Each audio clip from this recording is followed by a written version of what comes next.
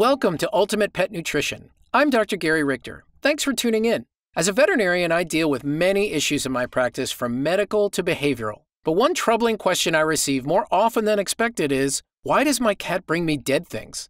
And how can I make it stop?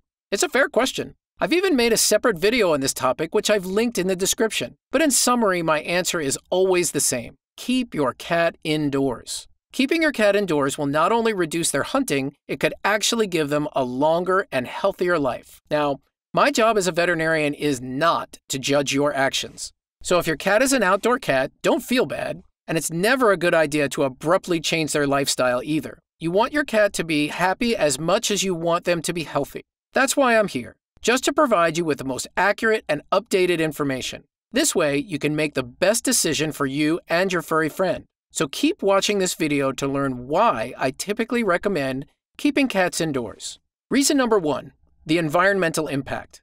Have you ever received a dead mouse or squirrel as a gift from your cat? I addressed this in more detail in my other video, but here's the key takeaway. Because cats are natural-born hunters, they will hunt and possibly injure or kill live prey. Your cat's appetite has nothing to do with this. Even on a full stomach, your cat will react to sounds and sights of movement, which will trigger their hunting instinct.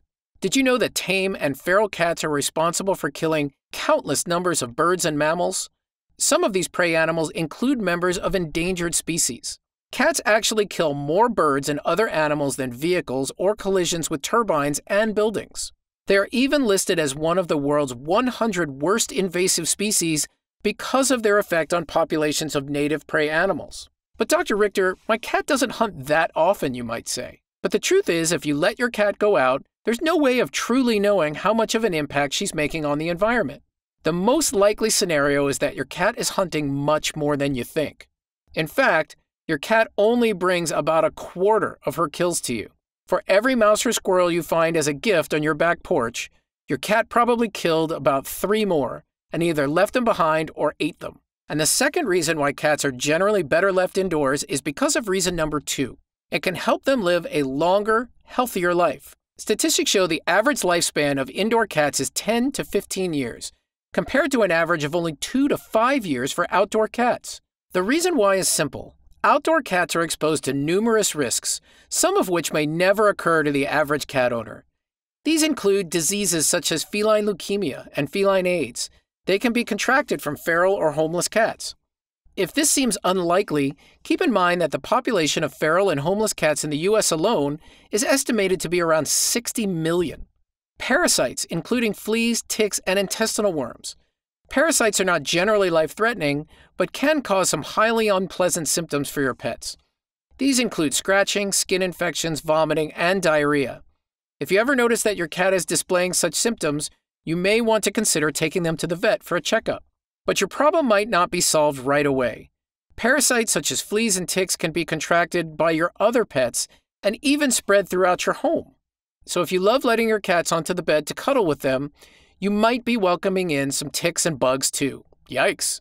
In addition to general health concerns, outdoor kitties face some serious and possibly fatal threats.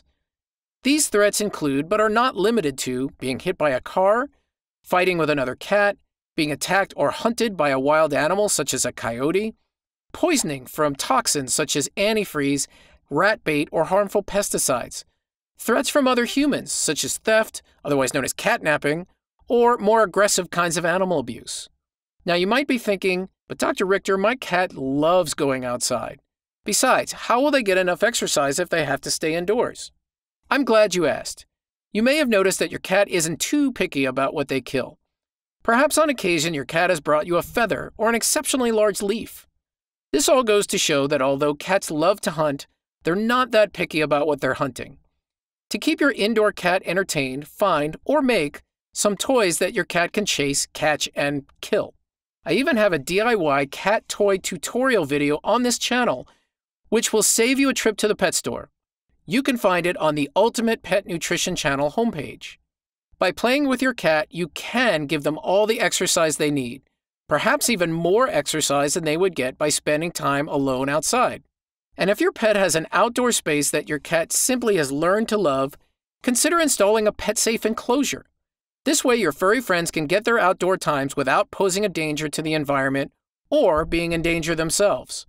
Another great way to keep your cat entertained, especially while you're away from home, is to make sure they have access to a window. Think of the window as cat TV.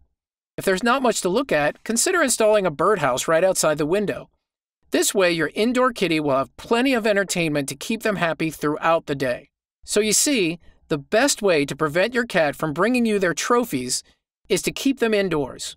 And you could be doing their health some other favors too. And they can be just as healthy and active indoors. What's your opinion on this topic? Is your cat an outdoor cat or an indoor cat? Leave your thoughts in the comments. And for more helpful information like this, check out the Ultimate Pet Nutrition channel for videos full of tips, tricks, and insights into your cat's health and behavior. Talk to you again soon.